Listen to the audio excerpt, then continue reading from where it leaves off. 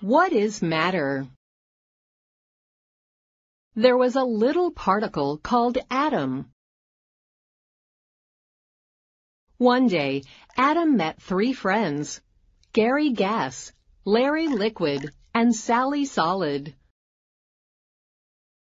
They invited Adam to their home, the science laboratory.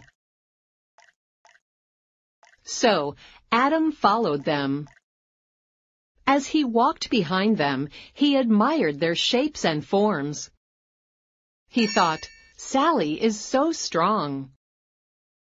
Gary is so free-flowing. When they went inside the laboratory, Gary, Sally, and Larry said to Adam, "Come follow us. We have to show you something." When Adam saw what was inside, he was very surprised to look at many other atoms making up a bottle. All these atoms looked just like him. They were all packed together with little space between them. One of them said, "Come on, Adam, join us." So Adam went and stood at the side of the atom. Then he packed himself as closely as he could with the other atoms. As Adam stood with his friends, he asked, "What are we making up?" His friend Adam said, "We are together making up a plastic bottle. We have all packed together as atoms to form a solid, a state of matter." "Matter?" asked Adam. "Yes," said the friend Adam. He continued to explain. Almost everything in the world is matter. Matter takes different forms. There are liquids, like Larry. There are solids, like Sally, and gases, like Gary. Matter is anything that has mass and takes up space. His friend Adam continued, "We are packed together and have been formed into a plastic bottle. The plastic bottle has mass, and it is solid." "Mass? What is mass?" asked Adam. The atom explained, "All matter has mass. Mass is the amount of matter in an object. This lightweight plastic bottle we are a part of has mass like that heavy glass pitcher. But this bottle contains less matter or has less mass than that pitcher. Also, our bottle occupies less space than the pitcher. So it has less volume than the pitcher." "Volume?" asked Adam. "Yes. Volume is a measure of how much space an object occupies, or the amount of space enclosed within a container." "I see," said Adam. "Since we are a lightweight plastic bottle, we have less amount of matter and take up less space, which means we have less mass and less volume than something heavier and bigger like a glass pitcher." "Yes, Adam, you are really taking the matter into your own hands by catching on so quickly." "Hey, where is Larry Liquid?" asked Adam. "Oh, he is over there," said Sally Solid. "He is doing his magic trick." "How come he takes up those shapes?" asked Adam. "Well, he needs to be contained or he will just spill out," explained Sally. "Let's see what magical thing happens when Larry Liquid is poured into the bottle you are a part of."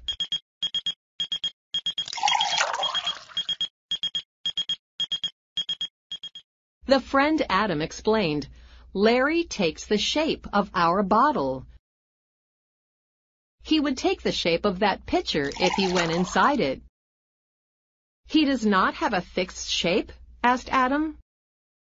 "No, Larry does not have a fixed shape, but he still takes up space. He is matter, too, like your solid bottle and pitcher. But he is a liquid, a different state of matter, explained Sally. What about Gary Gas? Where is he? Asked Adam. Sally said, well, he is spreading in all directions. Gary Gas is filling all the empty space in this room. He does not have a fixed shape or volume. Gary Gas is part of the air that we breathe. He has mass and occupies space. Gary is a different state of matter, a gas. Let's see what happens to Gary Gas when he goes inside the balloon.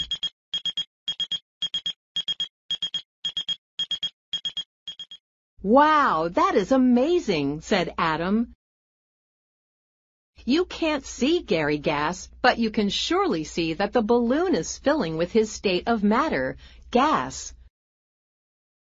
So let me make sure I got this right. We, the atoms that are part of this bottle, are one state of matter, a solid. Larry is another state of matter, a liquid, and Gary is another state of matter, a gas.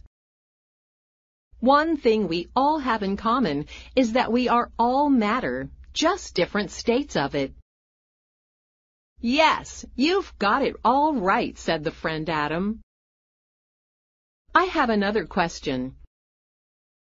If we are all states of matter, how come we all look different? Asked Adam.